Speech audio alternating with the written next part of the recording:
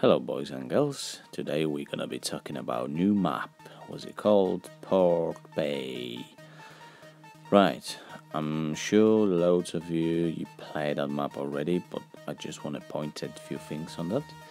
Like you see now, this map basically is split for three parts, and the three individual parts they're not collided with one the altar.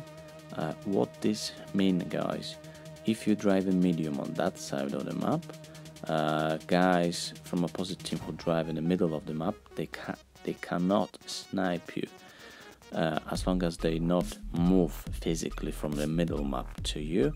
You feel safe and comfy to drive all the way around. Same thing is with a heavy tank. If the heavy tank goes in the middle one, and if you drive a medium tank here, you have to go to his playground to fight with him. Otherwise, you're gonna be staying here, and you have to physically move to that place. You're not be allowed to snipe any of the tanks.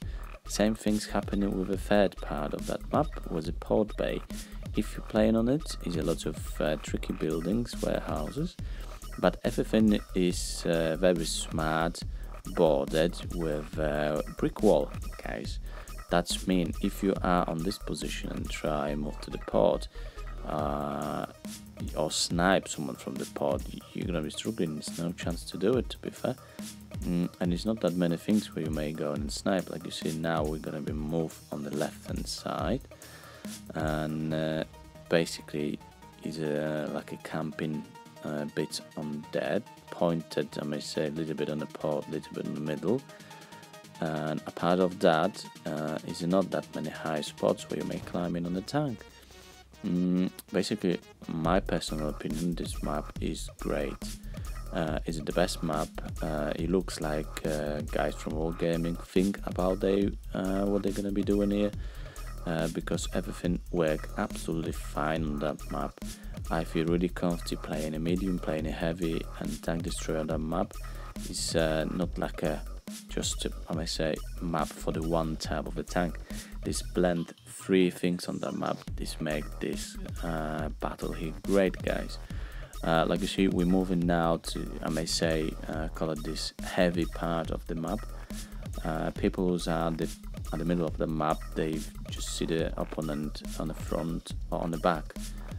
Even a medium driving behind a hill, they're not pretty much dangerous as long as there's no flanking you.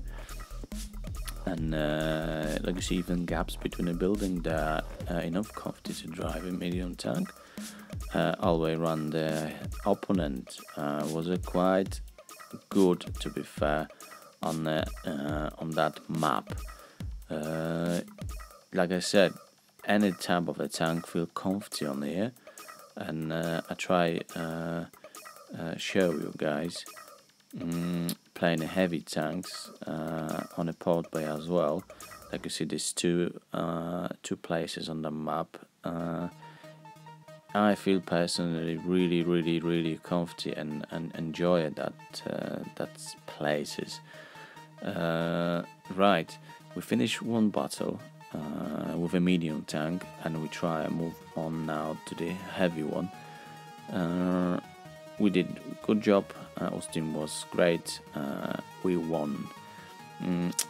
Like you see here, we are dropped on the map, pointed to the port and middle, and if you are medium, you drop normally on the right hand side here. What is easy and quickly gets on the right on this I might say medium design part of the map. We're gonna be going now to the port, have a look how it is look basically, and like you see, graphic is awesome here. There's a lot of spots where you may just wait for your opponents, even hide it for some reason, but this, like you see, is not many things where you may snipe someone from the back. It's a little bit hill on the back, but anyway, you're gonna be visible for everyone, and you're gonna be easy targeted. Here, like you see, playing heavy tank in the pod. There's a lot of useful boxes. If you hide in the lower part of the body, you are pretty much indestructible. Nothing much help than the box cars, containers here. I feel great to play on that pad, because if you notice, guys, like I said before, this map is split for the three things: left, middle, and right hand side, as I said. And if I play in the pod, I have a brick wall on my right hand side, and no one can snipe me from the distance. That means all my opponents gonna be here, and I feel pretty much comfy. Just manage them here. Don't stress myself yet if some medium tanks are flanking me up. But like you see on the map, the medium tanks are far away, playing with the other guys. I hope so. The majority of opponents there decided to go to the pod. I don't know if they still want to check if his book still actual. That means jump into the water and not dying. Well, dying, but becoming a zombie. Yes, guys, definitely recommended, and definitely you're gonna be enjoy that map because it's well designed.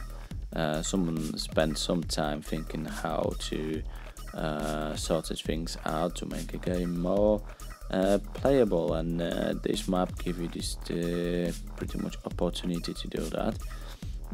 Like you see now, is a small problem with my T11 or E5. I must say is a problem with a gun and delay with that. But back to the map. This is a pod bay, and pretty much is well designed. And you like have a board on the top with a brick wall. Like I said, no one can shoot you from the town. You feel pretty much safe here. That's it, guys. I hope so you enjoyed that quick review of the pod bay. And I'm sure you've got a lot of pleasure playing that map. You have to just know how to use that map to be winner. Cheers, guys, for watching, and I hope so. We see you again in the next review. Cheers.